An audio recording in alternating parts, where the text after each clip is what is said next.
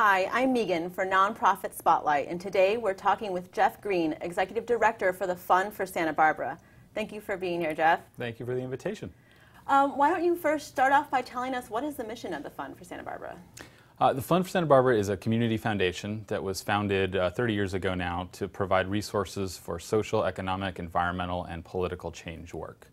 Our motto is change, not charity, and it's really about funding the grassroots organizing efforts that traditionally most foundations, at least historically, haven't supported. And if a nonprofit is looking or interested in seeking out support from the fund, how do they go about that?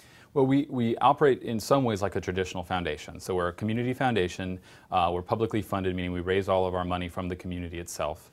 And then we have 2 regular grant cycles a year. So there's a standard application process that people can go through. We have a slightly different structure, which we can talk about what makes the fund different. We also have a donor-advised grant program, so sometimes we'll connect with individuals who want to support particular kinds of work and offer grants that way. And we also have emergency grants, which we actually call emerging need grants for response to issues in the community where we can't, they have to be done now, we can't wait.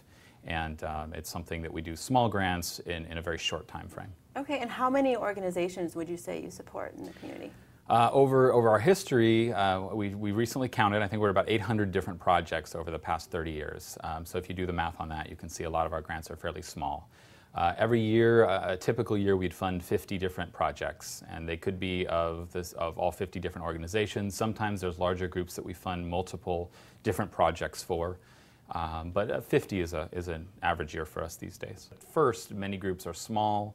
They have either no resources, no paid staff, and in fact, we're the only foundation in the region that funds unincorporated organizations. So we can actually help an organization even before it has its 501c3 status and before it's formally organized into a nonprofit agency. Do you have a signature event each year? Yeah, our signature event is Bread and Roses, and that's what it's known as now. It's had a couple of different names over the years, but Bread and Roses is a community event that's held every fall, typically in September.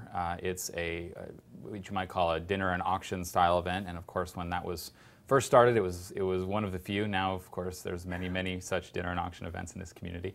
But I still feel like it's a unique event in that we have really, it's mostly a community gathering. It's time for people to see each other, spend time together. We have everything donated, so the actual margin on the event is very small, so we do actually raise a significant amount of dollars, and we do it with pretty accessible ticket prices. So the goal of the event is to really reflect the values of the fund and make it accessible to everybody. What do you see down the road, let's say in the next 5 years for the fund? Are there particular initiatives or projects or issues that you're looking to support or just see being a nice topic for the future? I think the range will always be really broad, and so when I try to spit out what we do at the beginning of our discussion here, it's never going to be any one thing, and that's really the important role that the fund plays. But we also shift with the times. So when certain issues come up in the community that need to be addressed, we'll often step forward early and do that. I think what you'll see the fund, first of all, growing. We have been growing. When I started working with the organization back in 1997, we were giving about $60,000 a year. Now we give $300,000 a year. So we've been on a continual, slow and steady growth course, but we still don't have enough to do everything that the community needs. So I think you'll see that. We've been building an endowment fund, and so we have a small one now, but you'll see that probably built. You'll see this office built, built out at least. Yes, you're in a new location. Yes, we are. Recently. We are. Yeah, one of the Hutton Foundation buildings, right here at 26 West Anapamoo. We have our name on the door now. So, if there was one thing you could share with people that you wish they would know about the Fund for Santa Barbara, what would that be? I think it's that that philanthropy can be exciting, that this work is really exciting work, and that there's nothing that's really necessarily off the table. It doesn't have to be a large established program to receive some support and some funding from a foundation. And frankly, the creativity that people bring to the work at the grassroots level, I think, is always exciting. Change, not charity, is a motto that we've used since our inception. And that's not to denigrate charity, but simply to say that charity in itself is never going to solve the problems that we recognize. Charity is the immediate response, but the change that's necessary is really the root causes. So anyone that's willing to dig a little deeper and deal with the root causes, we're here for that work, and we want people to know that there is a resource here.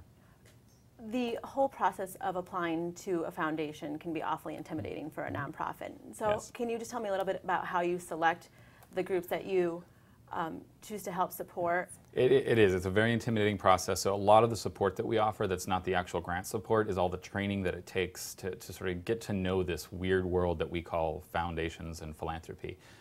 It is unusual, and I mentioned earlier I stumbled into this work accidentally. Most people that are in this field do that, and they come from some other field and some other experience.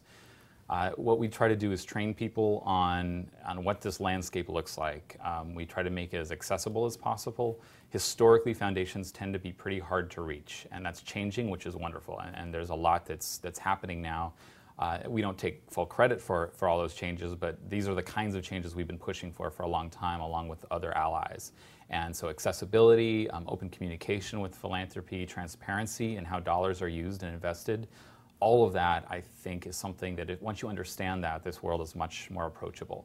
So we do train people how to write grants. We work with grantees before they submit, and we actually will edit their proposals. We'll do everything but write it for them and give them some honest feedback of what kinds of questions they may hear.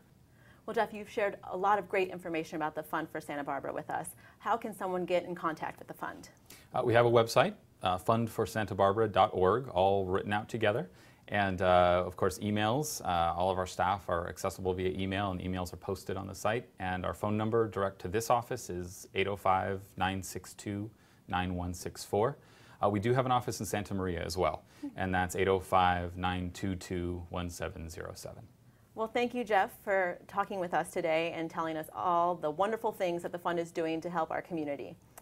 Thank you. You're watching Nonprofit Spotlight. For more information on the Nonprofit Spotlight, check our website at www.sbchannels.tv.